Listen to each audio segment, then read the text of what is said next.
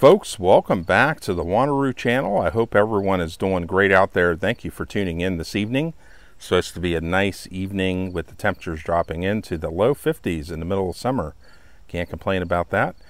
So, our Toro trimmer here. Last year I dropped a review video on this, which has proven to be pretty popular. And since I dropped that review back in November 2023, I have learned new things here about the Toro trimmer that I've experimented with, and I wanted to go through in this video a couple of tips and tricks I learned, and also one issue that I ran into that needed to be rectified, and I'll go through that with you. So folks, the first thing that I ran into whenever I started it up this year, and this was an issue that came up, someone left a comment in one of my reviews, and at the time, I was so busy, and I'm still just totally overwhelmed with so much stuff, that I didn't really have time to deal with it, and I took it to the Toro dealer, who quickly rectified what the issue was. It turns out it's right in the owner's manual, and so in a future video, we are going to go through this, and let me show you what we are talking about here. So the issue that I was running into with this was the rotor up there was not turning hardly at all, and anytime it would hit anything, it would pretty much stop its rotation. Well, as it turns out right here, this is part of the maintenance process in the manual, and this right here is part of the solution to it. Pretty simple overall, so I think what I'm going to do is do a separate video on that in the future in case anyone runs into that issue. It's right in the owner's manual. It's all laid out as something you can do on your own. They do, of course, you can always take it to a Toro dealer and just have them mess with it. They charged me $60 to basically do it. Turns out I probably could have done it myself. But what this does right here is this keeps the tension on the belt. So probably what happened for me when I started using it back in the early spring was it was still pretty cold. And so at that time, probably just from sitting out in the cold barn, the belt had kind of shrunk maybe a bit or something, and the tension was off. So they adjusted the tension on it. Who knows? I don't know why it was. It just, just wasn't doing its thing. So basically what they did was they adjusted the tension on it. Boom, came back to life, full power, no problems whatsoever. So just keep that in mind if you do run into that with the Toro trimmer. That there is an adjustment process with this right here to make sure that that belt is totally tensioned to basically get the job done. So if for some reason, if the front here doing its usual spinning around starts to slow down and it's running into resistance where it pretty much stops, the tension's probably off, and you just need to do that adjustment or have the Toro dealer do it. Said in the future, I'll probably try to put together a video on how to do that on your own. Again, folks, one thing I want to emphasize is you're just getting to see what I do. Just assume I have no idea what I'm doing. So that said, the next thing is, and again, I don't want you to have any idea of making modifications to your machine or whatever. This is just what I've done. So I'm just going to show you what I've done. First thing here is right here at the exhaust. Well, this had a spark protector on it, which kind of carboned up a fair bit. And where I live, it's wet all the time. There's one part of the year where it might get dry, kind of at the end of winter, and so just to make sure the engine is performing good and all that, and I don't really need the spark arrestor here, I just went ahead and took it off, put it to the side. Like I said, I don't really think that it's an issue here where I would need it. Now, some of you all living out west and stuff like that, that might be more a concern or an issue where you definitely would want to have that on there. And it's real easy to decarbonize those. So if it does get all carboned up, it's kind of an easy fix. It's just another maintenance thing. But anyways, I took mine off. Now, here's another big one here. And again, I'm not telling folks to make modifications to their machine or whatever. This is just what I did. Watching different video that I have filmed of me using this, and then also after noticing it on film, coming back and looking at it myself, one of the things with this is you kind of have inside here, let me actually lift it up so you can see, right here, inevitably, you will get some grass that's going to get kind of twisted up in there or whatever, depending on how your grass grows. Now, one thing I want to emphasize is that where I use this machine, my grass grows up to 5 to 6 feet high. And we just have crazy grass here, which is good for the folks that grow hay and stuff. But it's kind of the natural grass that just grows around here. So I'm not living in the suburbs, and I don't have that type of grass. It's only going to grow a couple inches, you know, maybe 6 or 8 inches. I have pretty crazy grass, so do understand that to begin with. With this real tall grass and stuff, it's inevitable some of it will get wrapped up around there. Periodically, you're going to have to go in there and clean that out. Okay.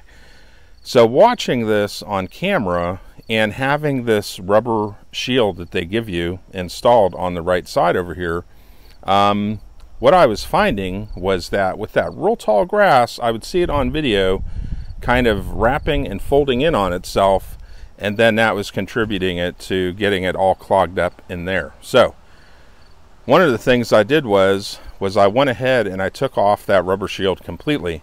And I noticed on one of the competitors' models, they don't even put one on, and I think that machine is pretty similar here to the Toro. Might even have the same engine, not sure. But anyways, I went ahead and just took that rubber thing off and put it to the side. And what I notice now is that with the grass, it's not really kind of using that shield to fold in upon itself and then end up getting wrapped around here as much. So it's still a thing where I have to get in here with some long needle nose pliers on occasion and clean that out. But it's really not as big an issue as it was before. And here's the other positive benefit, is that now what I notice is that it's actually cutting a lot better than it was before.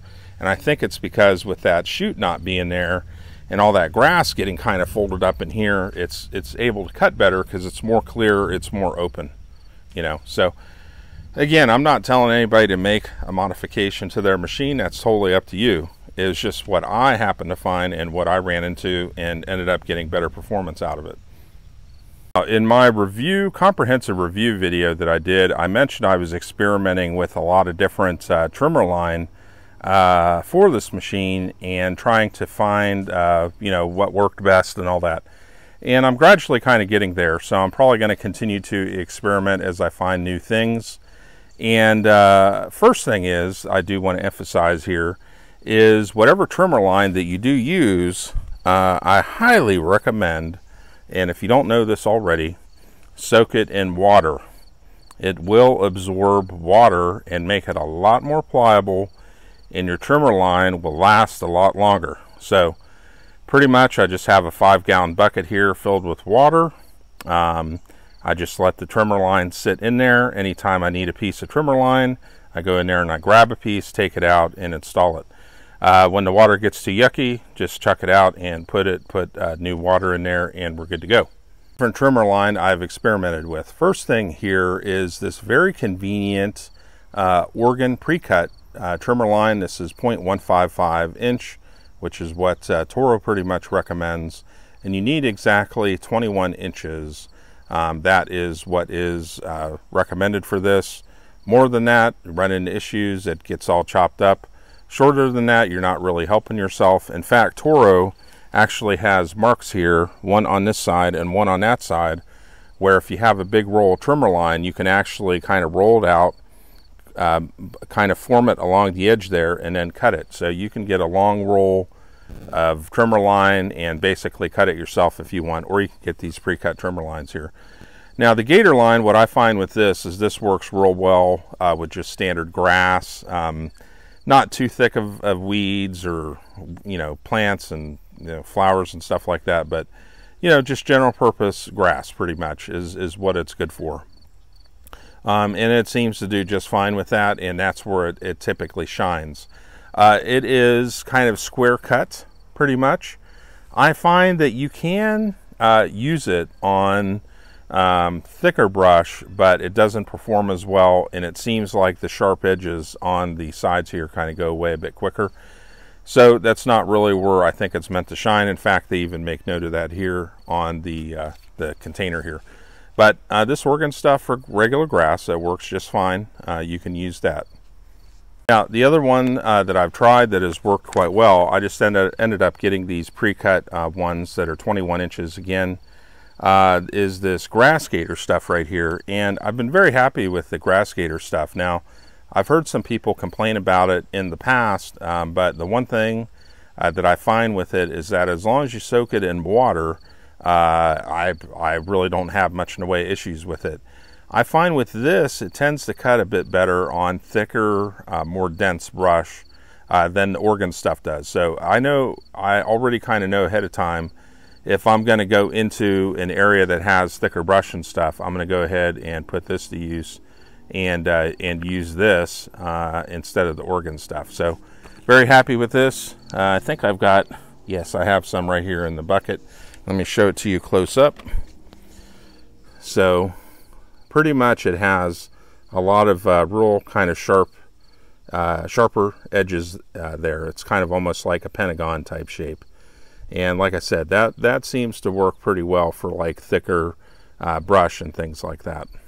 Then another one that I tried, which I had high hopes for, but was just not going to happen, was the serrated edge line. And I think, who's the manufacturer on this? Now I can't remember who manufactures this. But I tried to use this, and with this serrated edge, I thought, oh, this is going to be good, you know. The problem is that for the life of me, I could not get it through the holes there and get it installed. It just would not work, and so had to give up on that. So unfortunately, this did not work out. So I will go ahead. I have another weed eater that I can cut this up into pieces, basically. It's one of those where you just, you know, basically stick the big twine in, and I can use it up in that. So I've got a whole roll of it here to use. So probably it's going to take a while to use all that up.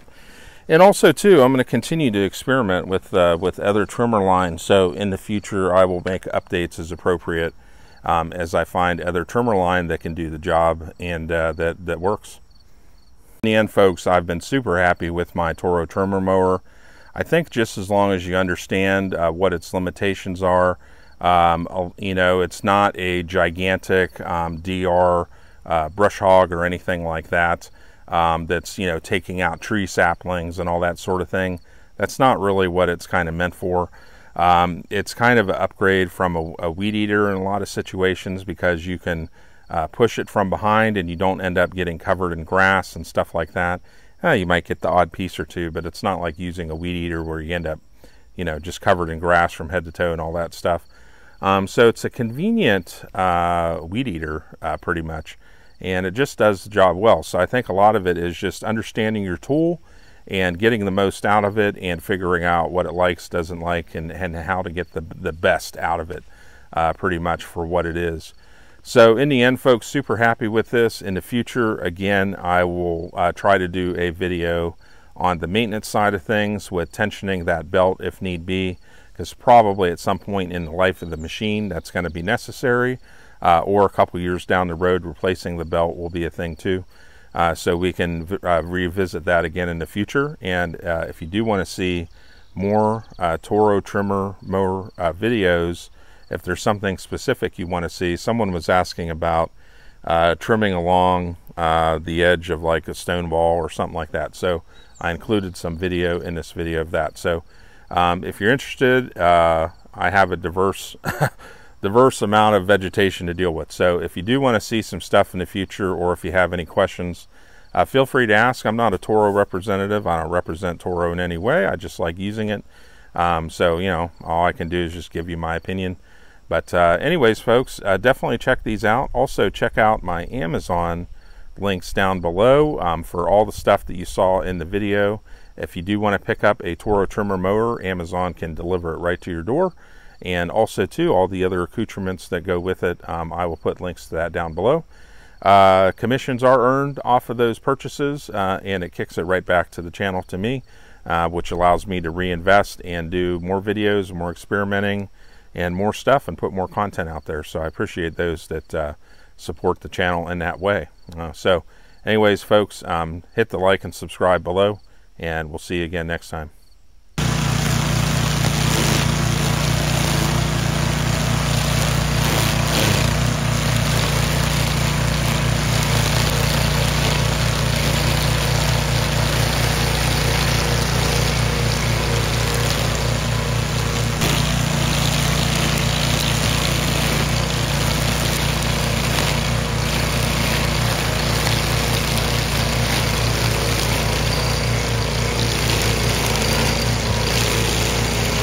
go, folks, along a stone wall.